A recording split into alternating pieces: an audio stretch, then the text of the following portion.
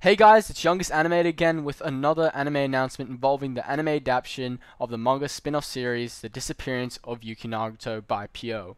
For those Haruhi fans and Yuki fans out there, you're going to love this. Our favorite character, Yuki Nagato, is finally having an anime series of her own. However, this is no continuation of the third season of the Haruhi Suzumiya series. It is mainly going to concentrate on Yuki as the protagonist, but have no fear, we will still see the other characters like Kyon, Haruhi, Itsuki, Mikuru, and Surya.